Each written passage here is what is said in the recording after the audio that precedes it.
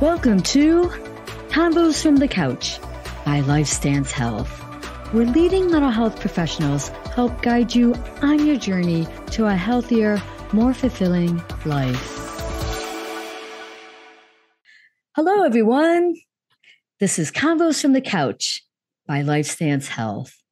I'm Nicolette Lianza, and in this episode, I'll be talking with Leanna Stockard, a clinician from one of our Lifestance New Hampshire offices, and she'll be telling us about ways to build intimacy in our relationships. So welcome, Leanna. Great to have you back on. It's great to be here. Thanks for having me back.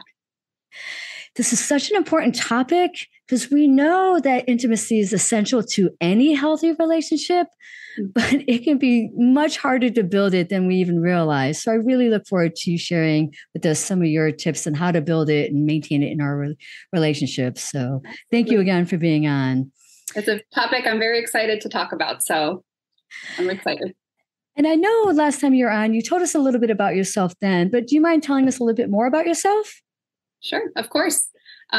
So as you mentioned, I'm Leanna Stockard. I'm a licensed marriage and family therapist. I'm currently licensed in Illinois, New Hampshire, and Massachusetts. However, through Lifestance, I am based out of New Hampshire.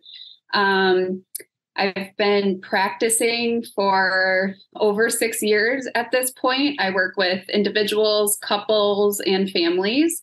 I have a wide variety of different interests, but a little bit more specific specialties. But relationships and intimacy is definitely one of those. I'm very passionate about this when I talk about this with couples that I work with, as well as the individuals that I work with too, that might be trying to grow their relationships, not even just with their partner, but with other people in their life as well.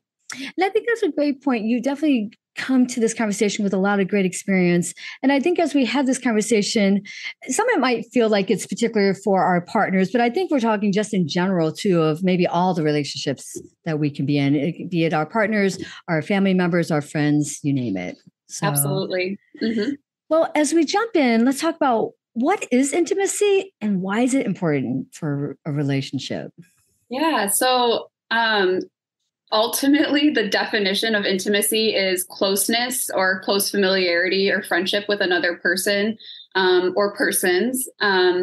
So I think that having intimacy in a relationship is important because ultimately you're sharing, parts of your life with the people in your life, especially with your partner.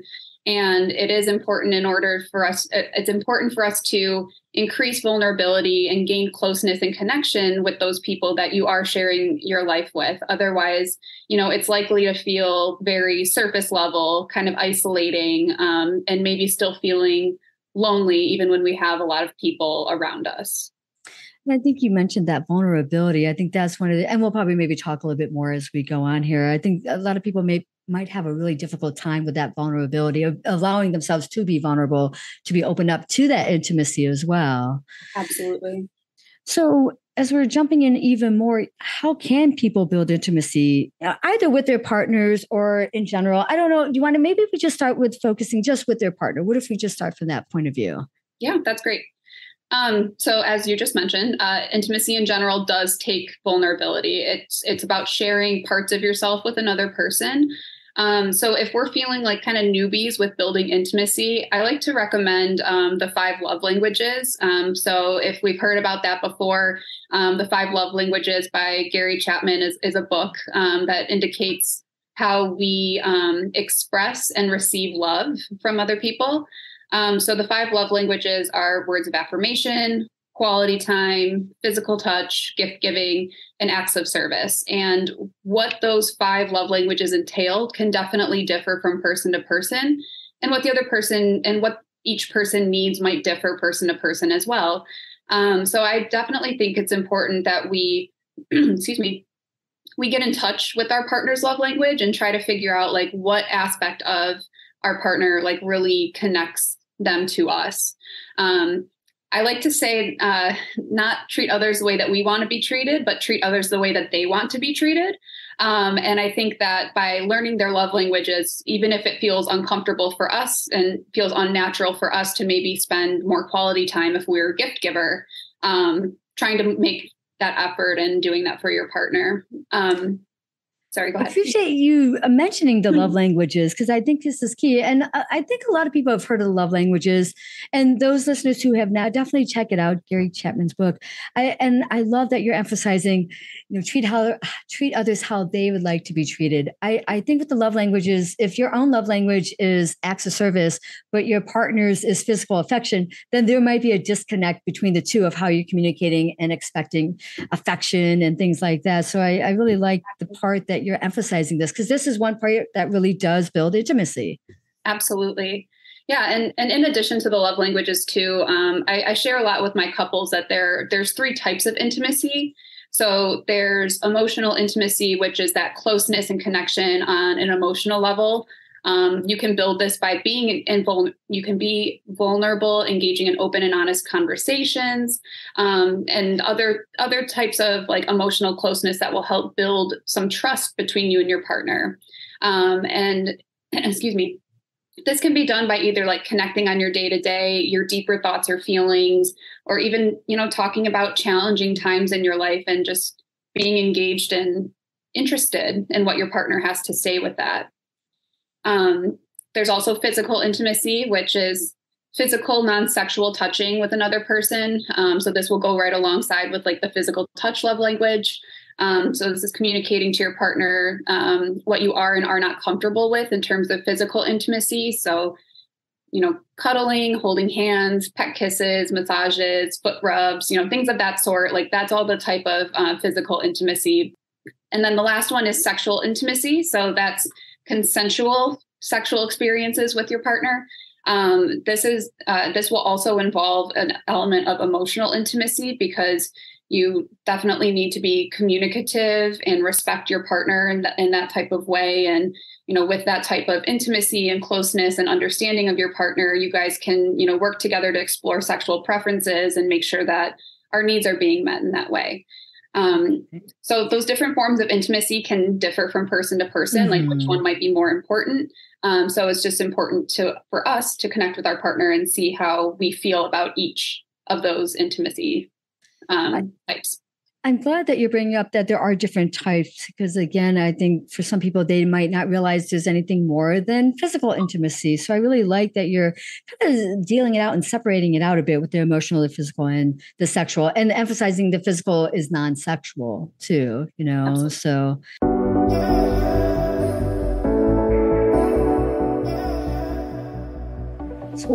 looking at what are some common barriers to intimacy in relationships and how can we overcome those? Yeah. So you mentioned this earlier, but fear of being vulnerable with another person is absolutely a big one. It's hard to be really intimate and close with them if we don't share like that deeper part of ourselves. And we might have that fear of vulnerability due to a deeper fear of rejection or abandonment, that if we are vulnerable, if we do share that part of ourselves with somebody, they might not like me anymore and they might just leave. So it's, that's a huge barrier. And those kind of go alongside with like the different types of attachment styles too, which also can differ from person to person and is often created in childhood. So but those are all really big, barriers to that intimacy because we are just fearful of what could happen if we are intimate with somebody in a way that we're uncomfortable. Right. I think often when I think of vulnerability, I can't think of vulnerability without thinking of Brené Brown. And I know she has like one of the biggest viewed TED Talks on the power of vulnerability, but I think there's something to that. And it's very hard to allow ourselves to be vulnerable. I think it has to be a point of feeling emotionally safe with someone to allow yourself to be vulnerable. And I think that's probably a part of intimacy too, of just feeling emotionally safe with someone. Absolutely. And I think it's important that people know that can kind of be overcome in small steps, like working on slowly putting your guard down or slowly sharing parts of yourself to your partner to, kind of just see, can I trust them with this? And like see their response. People that may have been in past relationships where they were intimate or vulnerable, and then the person used that as like ammo against them in the future, like you might be fearful. And so, just taking that like step by step. And, I like to say tolerating mild forms of discomfort as opposed to like jumping right off the deep end. But okay, so I think I could feel okay sharing this thing that makes me a little uncomfortable, but I can tolerate that. And then as you continue to grow and learn with your partner, that feeling of discomfort will become less and less throughout time. That's a great tip. I've never thought of just kind of testing the waters a bit and seeing what you can tolerate and doing a little bit more and more as you go along to see. And I guess it sounds like what you're saying too, is that you'll be surprised by what you can tolerate when it comes to it. You'll get used to the discomfort of it. Is that another way to put it? Yeah, absolutely. Yeah. I mean, jumping right out of your comfort zone is really, really scary, but putting a toe outside of your comfort zone seems a little bit more tolerable. So yeah, taking it step by step is important. That's a great tip for sure. So how can couples, we're talking specifically with couples here, maintain intimacy in a long-term relationship? I'm in a blanket statement and say, keep dating. That is the biggest thing that I can recommend to long-term couples. I see this more often than not, that couples just lose that part of them, lose that part of their relationship when, you have a home together, you have kids together, you have all of these like individual pieces, and we don't go on dates anymore. We don't spend that quality time together anymore.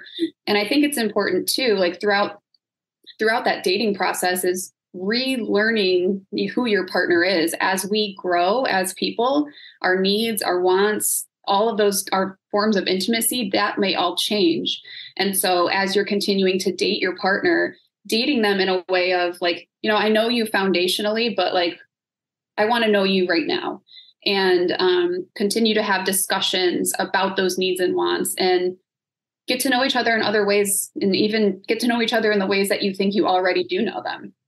I like that. That's actually really, really good. And I think for those who have really long-term relationships, to get that maybe who our partner was when we first started and we were together is maybe not, maybe they've grown and changed. We all hopefully grow and change, and that they might be different, and really understanding who that person is now and connecting with them and who they are today. It's great. Absolutely. Yeah. I mean, we can change even like day to day. Something huge might happen to us in one day, and it might change our outlook on something. It could change the way we feel about a certain thing. And if we just assume that we know these things about our partner without checking in or having these discussions, then we're just going to be on different pages, different books, even moving forward. Right. Good way to put it. Different books. Even, for sure. Absolutely. At Lifestance Health, we help people living with a variety of mental health conditions lead healthier, more fulfilling lives by improving access to trusted and personalized mental health care.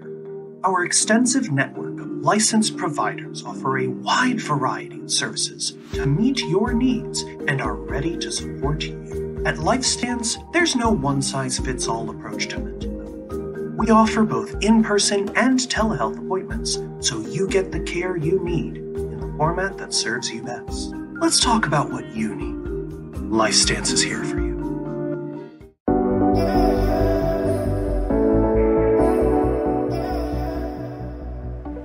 Now, we know technology and social media can get in the way of some things. So my question to you is, how can technology and social media impact intimacy in relationships? And then how can couples navigate that?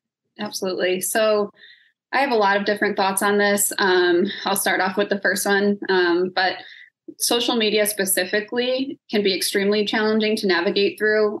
Social media is, in my perspective, a highlight reel of people's lives. Very rarely. It's good way to put that, a highlight reel. That's actually a good way to put it. Mm-hmm. Yeah. Like very rarely do people actually show like, and I'm just going to keep on this metaphor here, but behind the scenes of like what's actually going on with them. They're just going to post about like this exciting thing that happened or this beautiful sunset that they saw. And, I give kudos to the people that do post like their raw behind the scenes things out there.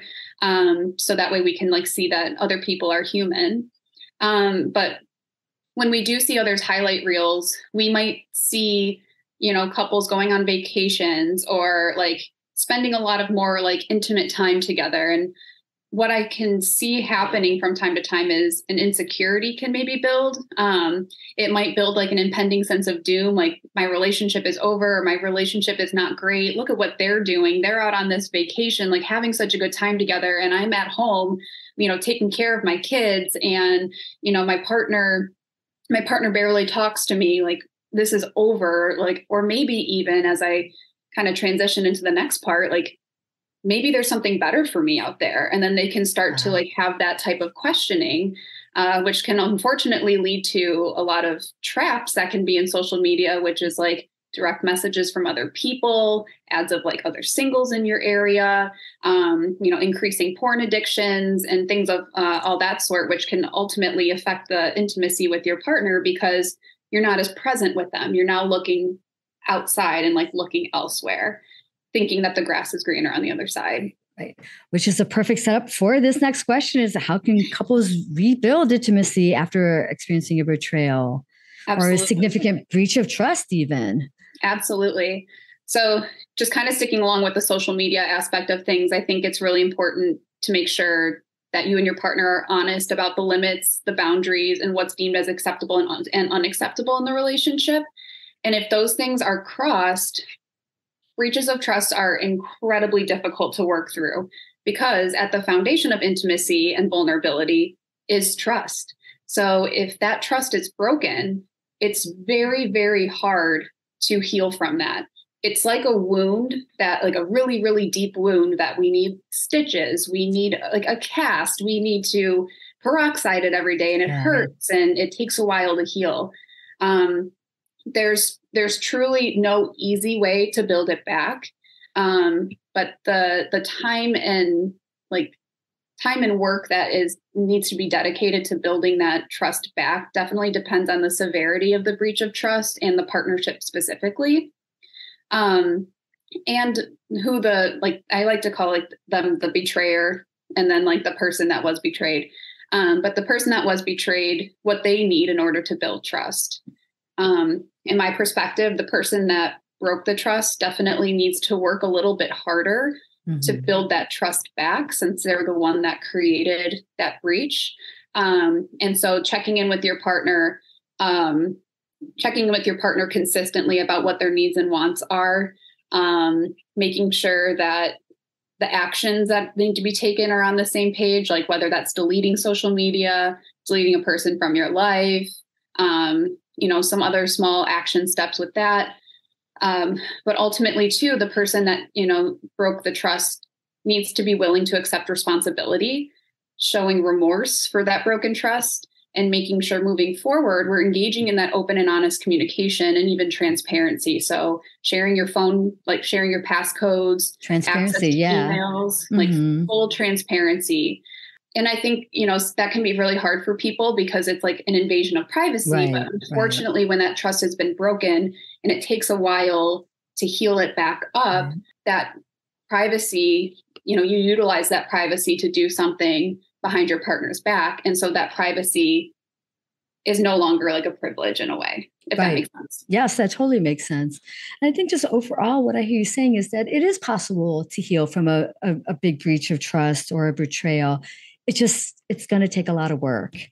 It is. And in addition to that, it takes patience and consistency.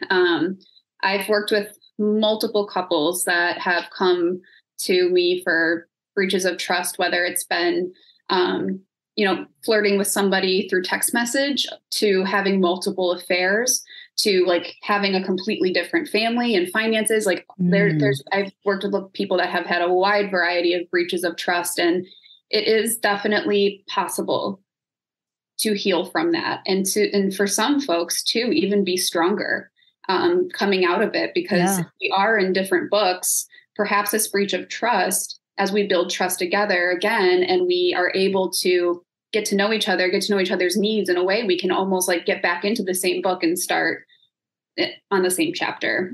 Right. That's the key. That's so critical right there. Yeah. I know you mentioned some ways for, building the intimacy in long-term relationships. Can you give us some additional ways that couples can continue to grow and deepen their intimacy over time? Yeah.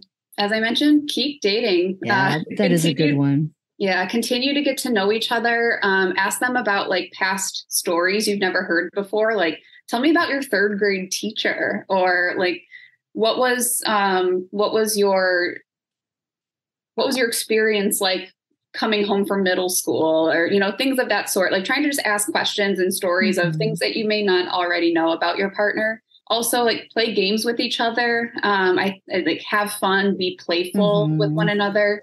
Try new things together. Like I think taking risks together can be really, really important too, because it does allow us to build more trust with one another. Being like jumping out of a plane together, like, ooh, okay, so we just did that together. And like, that was really scary. And I trusted that, my tandem person's chute was going to go and I was going to be safe. So it helps just build trust to be able to take those types of risks together. Traveling together. Also exploring each other sexually in a way that you never have before, of course, consensually. And then ultimately talking frequently with each other. Talk about your challenges, your successes, your day-to-day, your favorite coffee of the week, or, whatever it might mean. Engaging in love languages, and ultimately surprise your partner. Great tips. I think it's really recognizing the habits you might fall into with your partner, and shaking it up a bit, and trying to see them from a different light, and asking those questions that you might think you know everything about your partner, but you probably don't. So I love asking those questions about middle school and things like that, trying new things together. Those are all really great tips. My gosh, Leanna, thank you. You just provided so many great tips on how to build the intimacy with our loved ones and those who are close to us. And I'm sure our listeners will probably take not even just one or two, but many of the examples you gave, and hopefully start applying that to their own relationships. So thank you again for sharing all your knowledge with us. Of course. Thanks so much for having me. And like I said, I absolutely love this topic. And just for the listeners out there, like it's never too late to build that intimacy, and it's never too late to build that trust. So thank you again, Leanna. Absolutely. Thank you. I also would like to thank the team behind the podcast, Juliana Whitten, Chris Kelman, and Jason Clayton. Take care, everyone.